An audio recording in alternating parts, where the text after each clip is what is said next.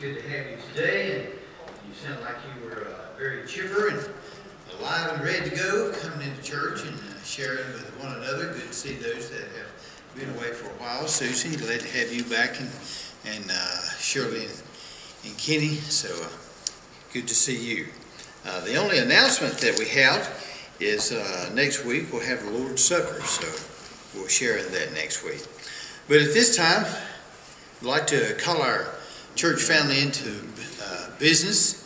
We have one item of business to take care of, and that is to elect 5 trustees. We already have 4 that are willing to serve.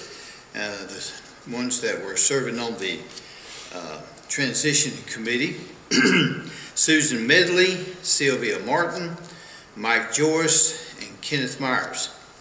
And they're willing to serve as the trustees for one assignment, and that is to sign the incorporation documents when they get those ready. And Susan will get the minutes of this business meeting typed up, and I'll send it off tomorrow. And so hopefully it won't be long that we can sit down and do that. But we need one more trustees to make up 5, because there were originally 5 in June of 1980 that signed the documents to begin with, so the attorneys asked us to elect 5. So we need one more. And if you will, if you'd like to nominate someone from the floor at this time. Would anyone like to nominate someone? Yes, Mary? I'd like to nominate Hank Thomas. Hank Thomas, okay. Anyone else want to be nominated? Are you willing to be nominated, Hank? Yes, it's just a technicality, I think. Now, I'm not coming in like I know something. I'll be glad to sign it.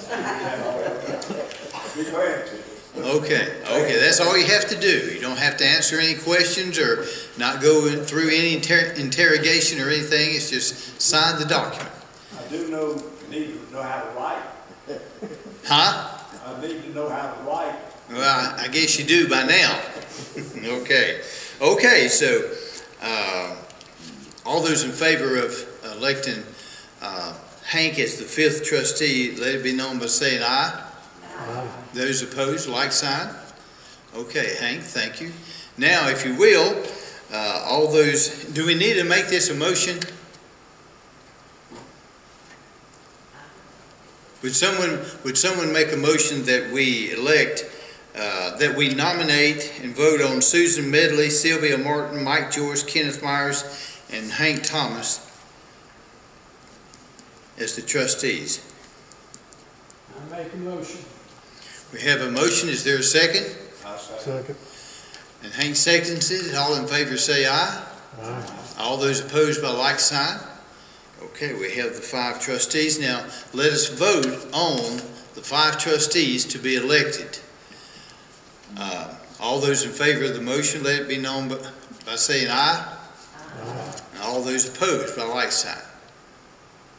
Okay, so the motion carries. Thank you, folks, for being willing to serve as trustees, and I'll get in touch with you when we find out our next step. Thank you very much. I know this has been a long process, and we've waited and not known exactly what was happening, but they're taking care of things and trying to get things moved along behind the scenes. But this was a very important step that had to be taken care of as soon as possible, and then things will move along more quickly.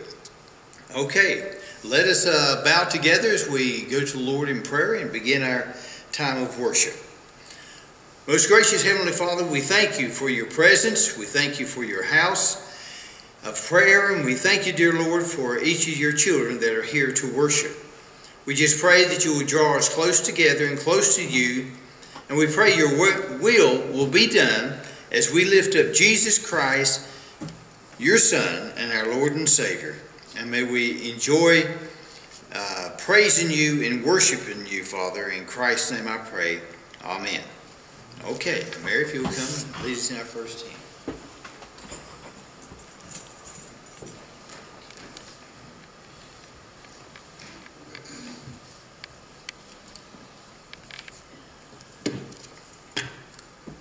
Got the name of the song. Savior, like a shepherd, lead us. Let's stand and sing the 1st and 4th verse of this great, great song.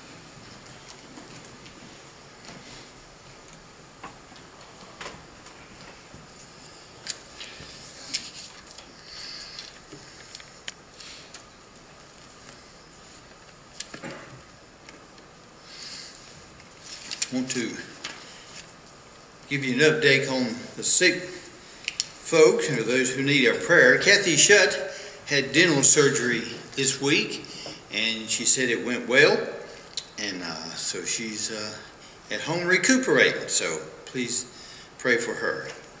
Mary Nell is doing well and continuing to take her antibiotics, and she'll be clear of that soon, we hope.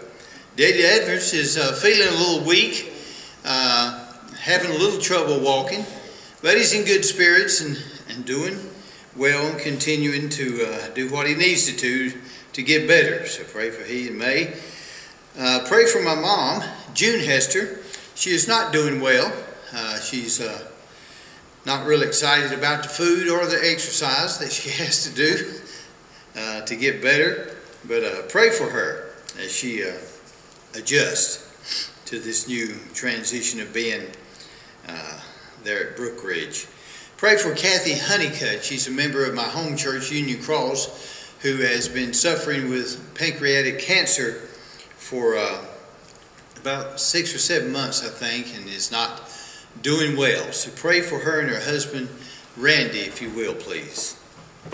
Okay, is there anyone on your mind or heart that you'd like for us to mention this, mention this morning?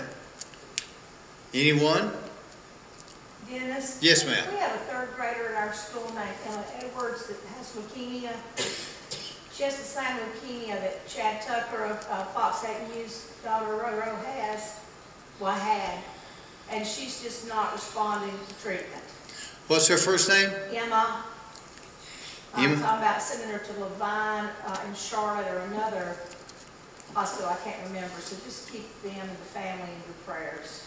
And she's a third grader? Yes. Okay. So sad to see children have to suffer with these diseases and the whole family. So be praying for Emma. Anyone else? Thank you, Susan. Anyone else? Okay. Would you join me as I lead in prayer, please? Father, we call on you often to look after us, to help us, to lead us, to guide us, to heal us. Forgive us for not coming to you enough to praise your holy name and to be excited about being your children. But we know that you care for us and you know our hearts and you know what we need. And you know our loved ones that we love that cause us a lot of challenges, Lord, and even trying to help them. But we pray, dear God, that you will work through us to be ministers, to be servants, to be helpers, and to bring as much comfort as we possibly can to those who are struggling. We thank you for those who have returned to our church and feeling better. Susan after COVID, and Shirley, and being able to come back today.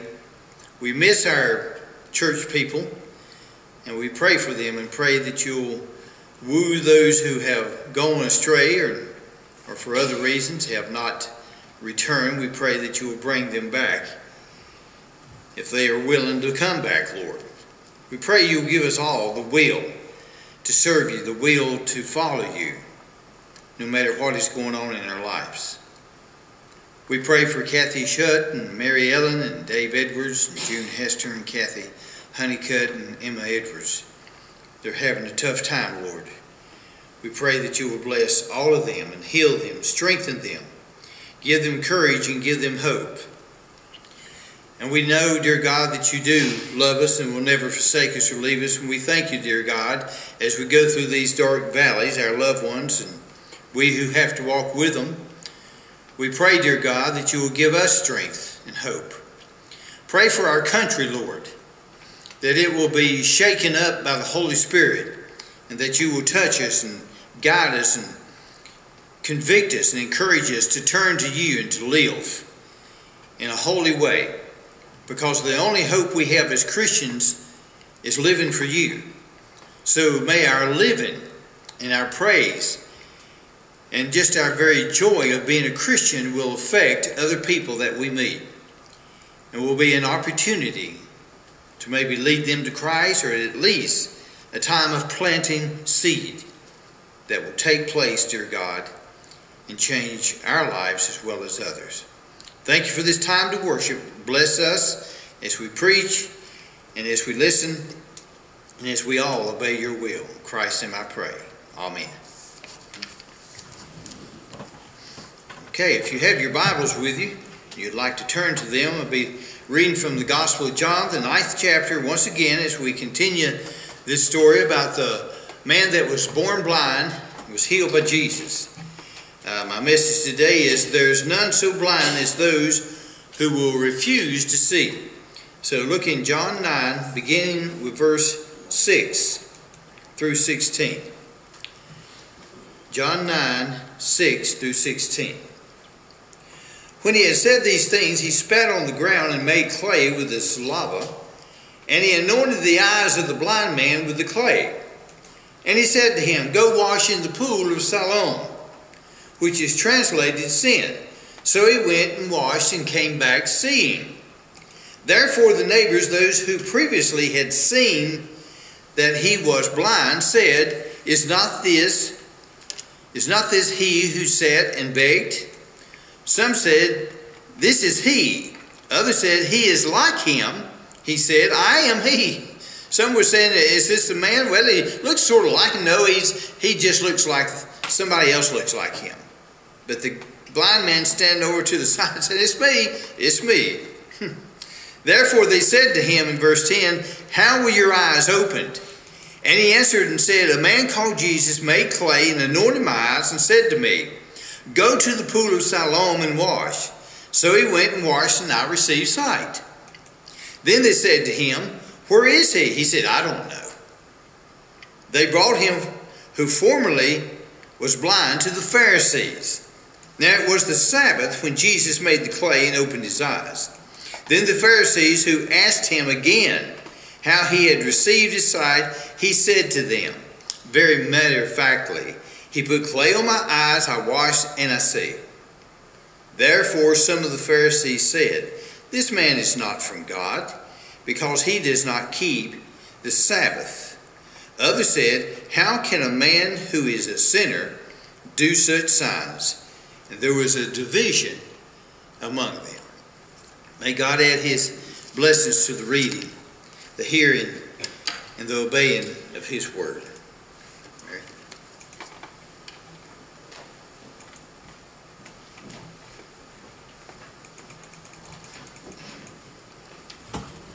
The second song is one that I'm not sure if the choir did it a lot or if the congregation sang it, so I'm assuming that y'all know it. And if you don't, it's time that you learned it. It is a contemporary song. It says here that the man who wrote this, the words and the music for this song, was born in 1920. Now, I don't think any of us in here are quite that far back, but some of us are pushing it real hard. So this is our music. So stand up, please, and we're going to sing 2 verses of Share His Love.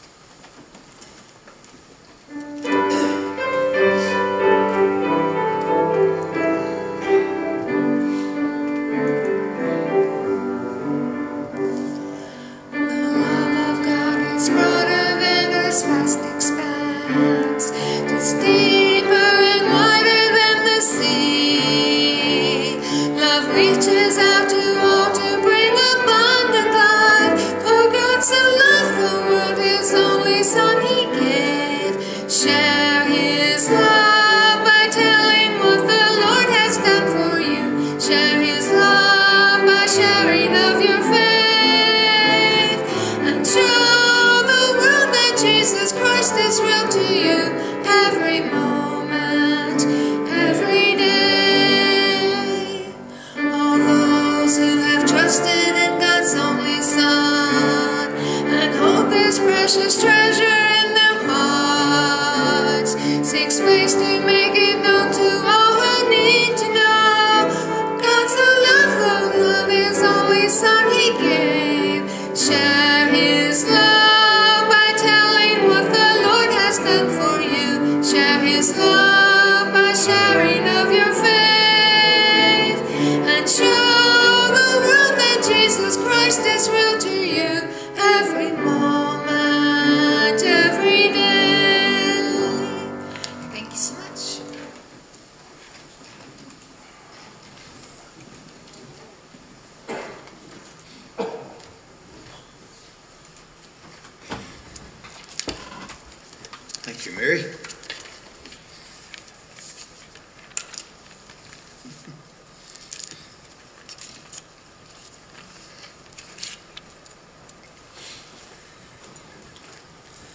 You may remember Ray Stevens singing "Everything is Beautiful." There's one line in the song that goes, "There's none so blind as he who will not see." It reminds me of the Pharisees who interrogated this man that Jesus had healed of his blindness. The theme of John is found in John 20, 30, 31. And truly Jesus did many other signs in the presence of his disciples, which are not written in his book. But these are written that you may believe that Jesus is the Christ, the Son of God, and that believing you may have life in his name.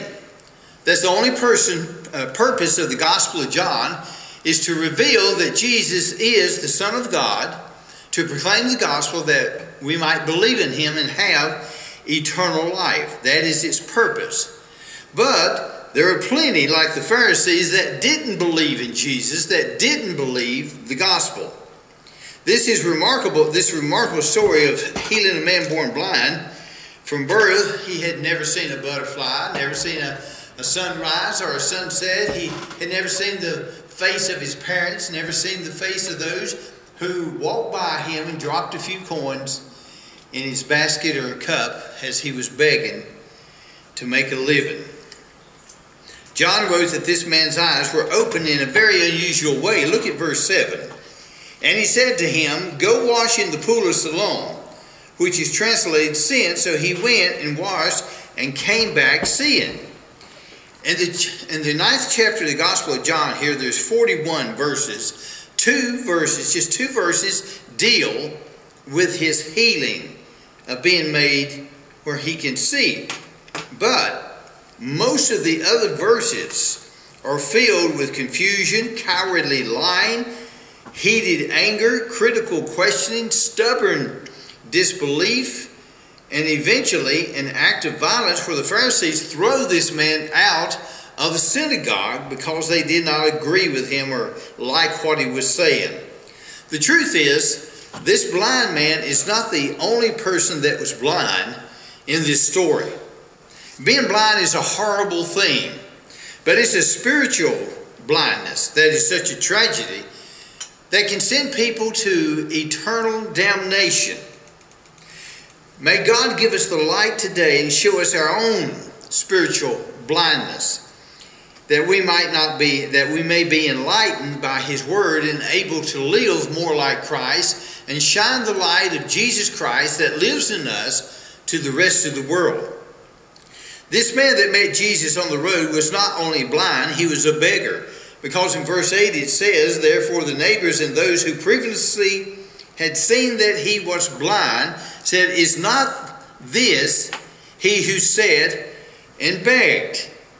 He couldn't help being blind because he was blind from birth. There wasn't an accident that caused him to be blind, because it says he is blind from birth. And in verses 10 and 12 it says, "Therefore they said to him, 'How were your eyes opened?' He answered and said, 'A man called Jesus made clay and anointed my eyes and said to me, Go to the pool of Siloam and wash. So I went and washed, and I received sight.' Then they said to him, 'Where is he?' And he said, 'I do not know where he is.'" The man was blind spiritually. He was innocent, helpless to do anything about his spiritual blindness until he met Jesus. And then all of that changed. He was given an opportunity to be healed of his physical blindness, therefore which made a way for him to be healed of his spiritual blindness.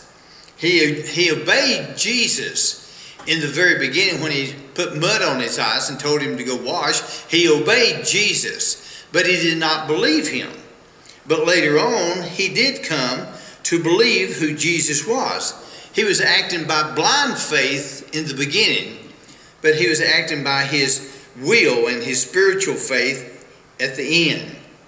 You know, we do not have to know everything about Jesus to know him. Many people, they have an excuse. I'm not a Christian. I can't understand that Bible. It's too archaic and it's hard to read, and I don't understand anything about the Christian life or the Bible or all those stories and so forth, and they give a lot of excuses.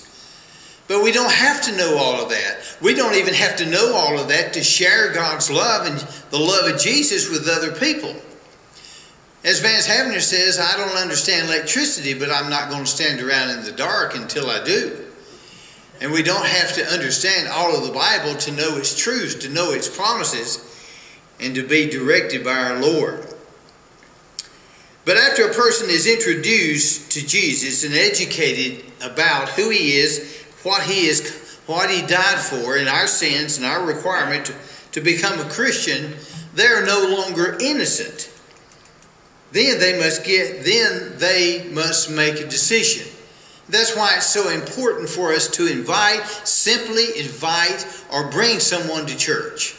Because we don't know the seeds that have already been planted in their life, that God has already watered and had someone else to water it and give the increase, that he might give increase and bring them to salvation. So it's very important that we get them to church, even if we don't have an opportunity to witness to them. Romans 10:17 says, faith comes by hearing, and hearing by the word. This man met Jesus and had a traumatic experience of healing. And Jesus shares the gospel with him later on, after he's been interrogated by the family and by and the parents don't support him, and the Pharisees 2 or 3 times they take him through questioning, finally throw him out of the church. Jesus finds him, and look what he says to him in verse 35 and following. And Jesus heard that they had cast him out. And when he found him, he said to him, do you believe in the Son of God? He answered and said, who is he, Lord, that I may believe in him? And Jesus said to him, you have to both see him, and you have both seen him, and it is he who is talking with you. Then he said, Lord, I believe, and he worshipped him. It must have been a glorious moment when the first person he sees, it seems, was Jesus after he was healed and regained his sight.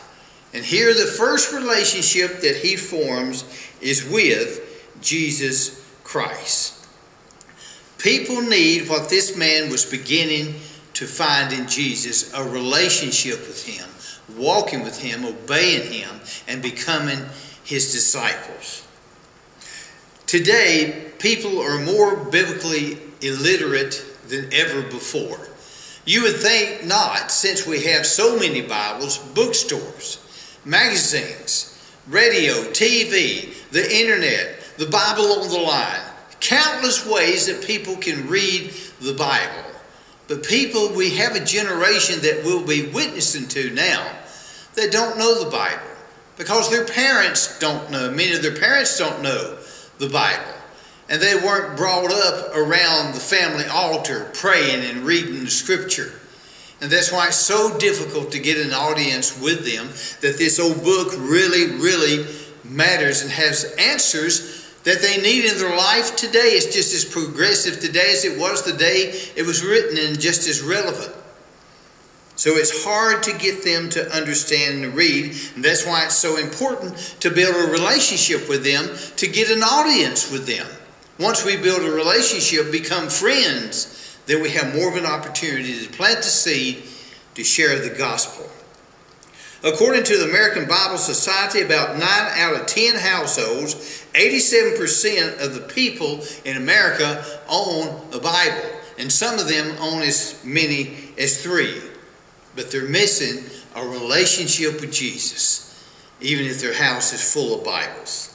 Jesus' disciples were blind also to the truth at times. We'll visit verse 2 like we did last week. And his disciples asked him, saying, Rabbi, who sinned, this man or his parents, that he was born blind? The disciples thought they had everything all figured out about this man, that he was either a sinner or he was a follower of Jesus Christ. And he had this sin in his life that had caused him to be cursed by God and cursed him with blindness. Well, of course they were all wrong. Jesus told them that neither one of them had sinned, neither he nor his parents, that caused his blindness. But they were way off from what this man really needed. The disciples could have been feeling a little bit prideful, don't you think? A little bit arrogant, a little bit self-righteous, because they were walking with Jesus Christ and hearing his teaching, and here this man was blind, and he had most certainly been cursed of God with blindness because of his sin. But they were blind to the truth also, as well as this young man who was blind to the truth. But what the man needed more than anything, Jesus gave him. His mercy, his grace, his love, and his healing, instead of criticism and judgment. Now the neighbors who brought this man to the Pharisees, and the man's cowardly parents were blind also. They were blind with fear. Verses 8 through 13, the neighbors questioned the man and took him to the Pharisees. They were not just interested in what the Pharisees were saying, but they had a reason. In verse 16, they brought him who formerly was blind to the Pharisees. They were afraid not to. They knew with all this commotion that the Pharisees would probably find out, and if they were there questioning him and talking to him, that they may be siding with him, which the Pharisees would be against. So they brought him to the Pharisees just to really be in good with the Pharisees and it not be any blowback on them for talking to this guy and getting to know him. You see, the Pharisees had such man-made laws. They had frightened everyone. They had intimidated everyone. They made it a policy to throw people out of the synagogue if they associated or even spoke of the name of Jesus. Look in verse 34.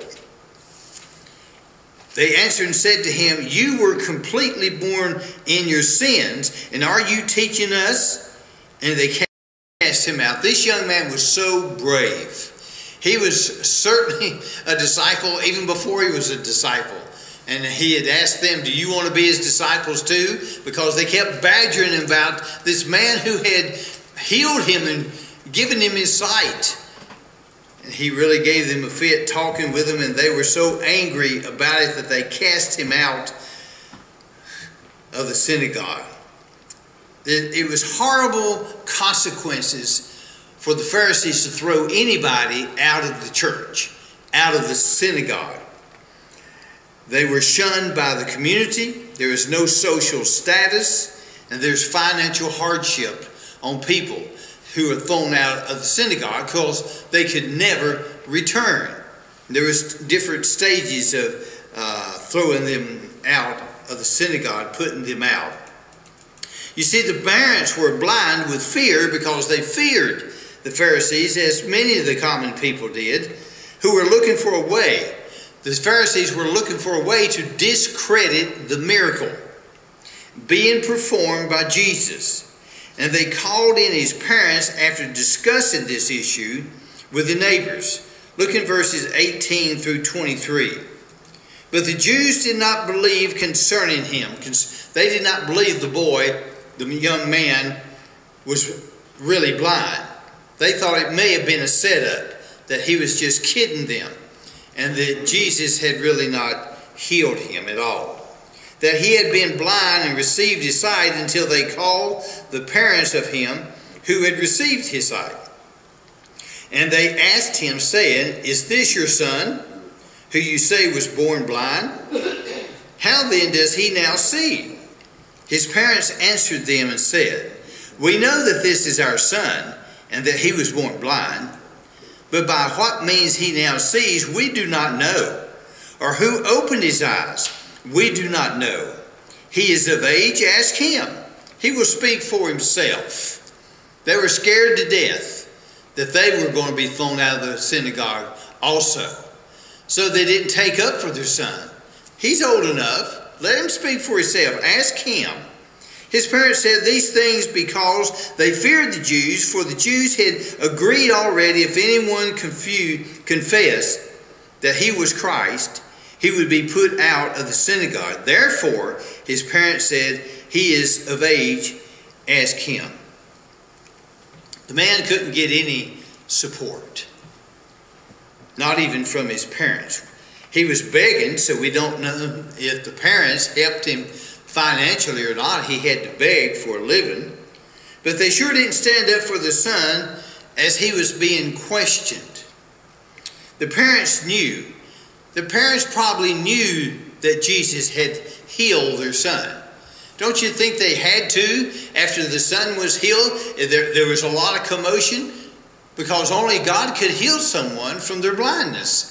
So there was a lot of commotion in the community. People were sharing. People were passing along the word. And no doubt someone ran and told the parents. The parents were afraid, and they knew that the son had been healed by Jesus, but they didn't want to admit that. Sometimes we fear, the fear makes cowards of us all. And we're afraid to witness about what they will say, what they will do, how they will act, and how it may hurt us. Pharisees were blind also. They worshipped their religion more than they did God. They were spiritually blind to God's truth.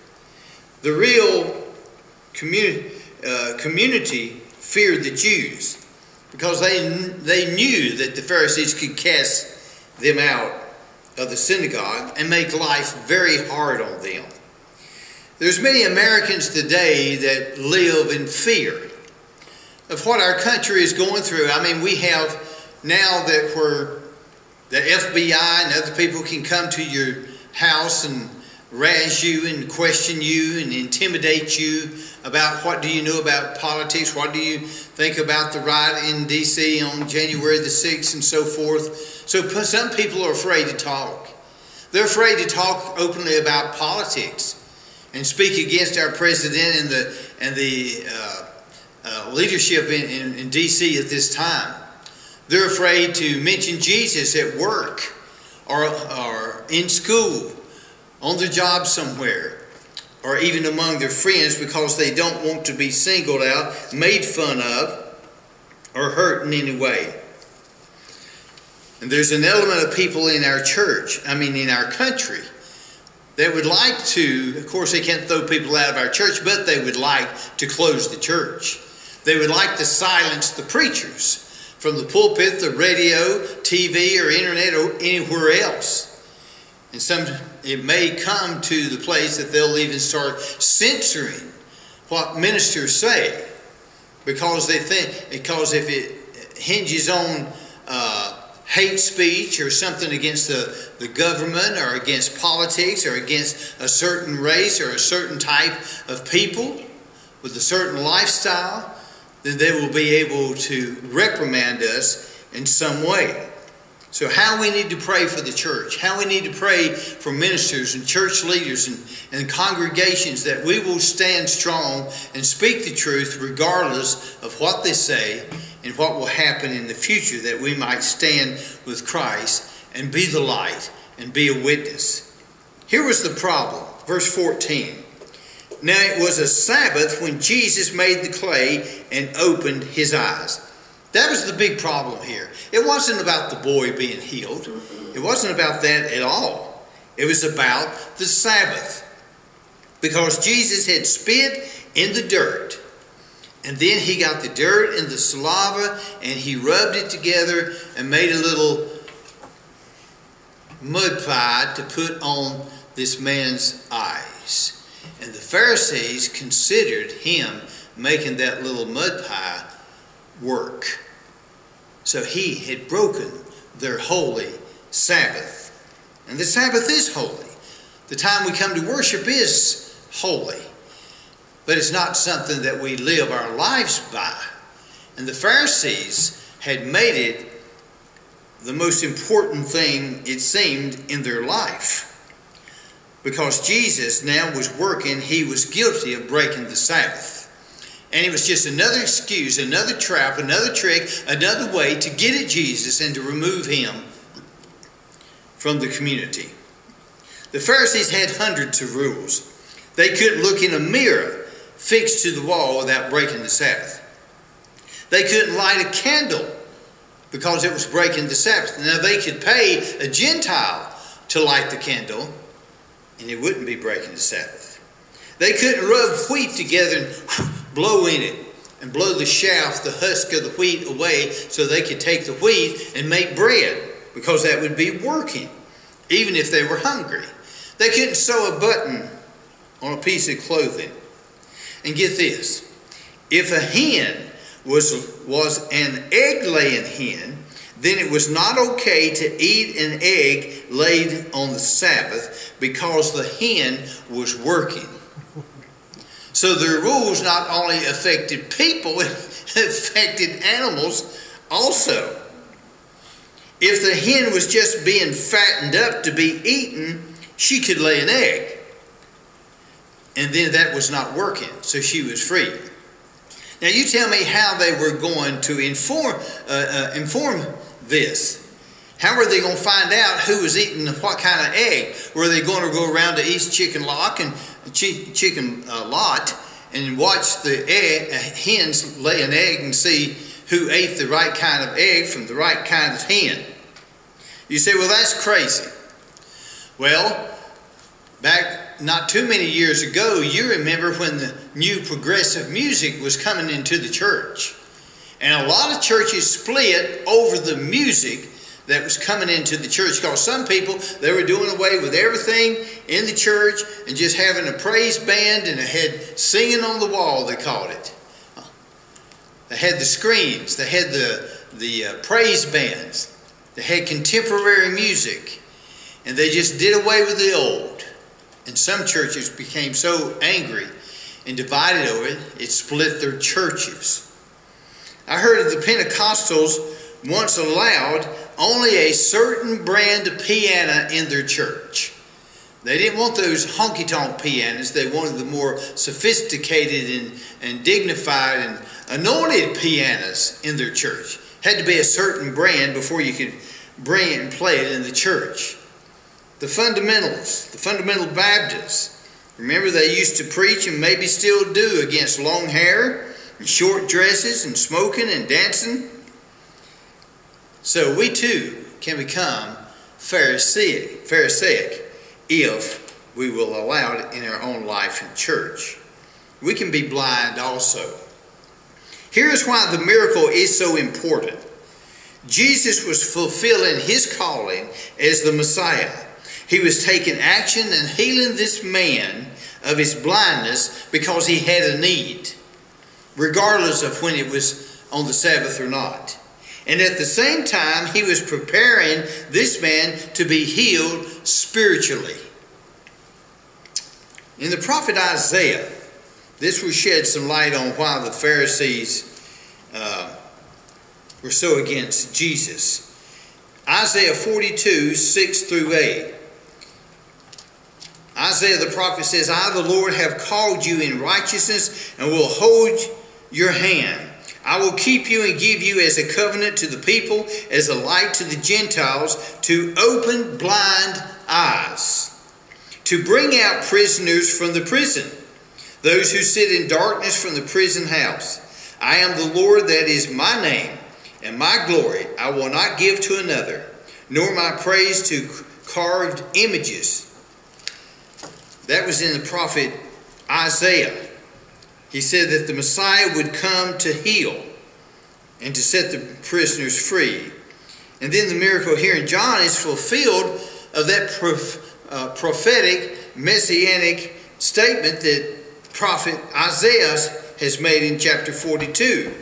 The Jews knew that they knew the passage in Isaiah. They had also heard what John the Baptist had asked.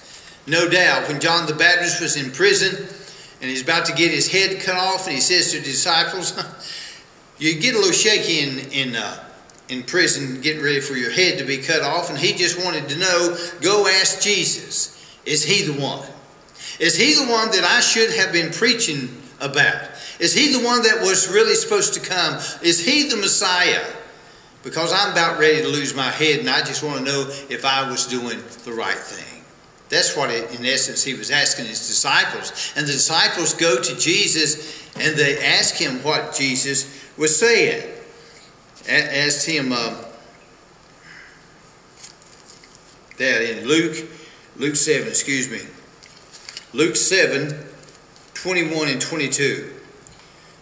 In that very hour he cured many of infirmities and afflictions and evil spirits, and to many blind he gave sight. So Jesus was performing these miracles when the disciples of John were coming to him to ask him the question. And Jesus answered and said to them, John's disciples, "Go and tell John the things you have seen and heard, that the blind see, the lame walk, the lepers are cleansed, the deaf hear, the dead are raised, the poor have the gospel preached to them." No wonder the Jews were so threatened by Jesus. Because they were so spiritually blind to who Jesus was, the Son of God, the Messiah. They already had their own system of belief. They already had things worked out. I remember trying to witness to a Jewish boy when I was in college. And he said to me, he says, "I don't need to be saved. I'm already saved." Because he was a Jewish belief. The Jews would say, "We have been called of God. We are God's people. We are descendants of Abraham. We've been delivered from Egypt, given the promised land, and the temple where we can go and sacrifice the animals on, and God will forgive us of our sins." But they had a place of power and wealth and position in their Jewish leadership in the temple, because the people had to pay temple tax. They had to buy lambs so they could be sacrificed. So they had a lot to lose. And they didn't like the gospel that Jesus was preaching. You see, they were in control of the people and of society. And it angered them, for Jesus was not the type of Messiah. He was not the type of Savior that they really were looking for. He was not a warrior. He was a gentle, loving, kind man that would stop for a beggar on the side of the road and heal him of his blindness. They became so angry over all of this miracle stuff, and over this boy, this man that Jesus healed, and they just couldn't get the right information from him, because they wanted to use his blindness and his miracle to trick Jesus and to show what a sinner he was in working on the Sabbath. Look in verse 28 and 29. Then they reviled him, or reviled him, and said, "You are his disciple, but we are Moses' disciple." We don't go along with all this gospel stuff that Jesus is teaching in this new way he is teaching about the gospel and God's love and forgiveness and healing and so forth. Only God can forgive sin. And then in verse 29, we know that God spoke to Moses as for his fellow, but for this fellow we do not know where he is from. We do not know where he is from. They reviled him. They got in his face. They jumped all over him. They yelled at him, insulted him, made fun of him, spoke abusively to him, and they were lying. No doubt that the Pharisees knew that it was Jesus who had healed this man also, because no man could come and heal another man except the Son of God. Only God could heal the blind. And they hadn't heard at this time in Jesus' ministry, he was very popular. He had already peaked in popularity and was headed toward the cross. And they knew him. They had heard many stories about him. They had fought him all of their life to get rid of him. The Jews had tried to brainwash the people toward Jesus by telling them how bad and sinful and demon-possessed, what he was such a heretic and an insane religious nut, and he was to be feared and stayed away from. That's what they heard from the religious community about Jesus. And here they're trying to discredit this miracle of healing, because it was now obvious that this poor man had actually been healed. even on the Sabbath, he had been healed. And it was sending a shiver down through these people's theology, because it was shaking them up and making them even more threatened that Jesus may be who he really said he was. They were trying to use this good fortune of this man that had been healed as a way to exploit and trap Jesus so they could eventually get rid of him and kill him. And they eventually did. The man was blind, the disciples were blind, the neighbors were blind, the parents were blind, the Pharisees were blind. And today, people are still blind and they hate Christians. Many of them do. They hate the church, they hate the Bible, they hate the Word, because the Bible, if they read it, sheds light on who they are and what they need to do. It reveals to them that they are sinners. The gospel reveals to them that they're sinners. Jesus Christ in his word and preaching in the church calls people out to make a decision for Jesus Christ. It calls them out of their blindness and into the light so they will change. But the problem is they don't want to change. Men love darkness more than light. They love to live in their sin. That's why they don't want to change. Because men and women are sinners, they love sin and love to control their own lives and hide in the darkness of unbelief. Do you know anyone who is living in darkness that you might make friends with, that you might pray for, that you might lead them to know the light of Jesus Christ before it's too late? Does the spiritual light of Jesus and his witness that shines in us, we don't have to be afraid.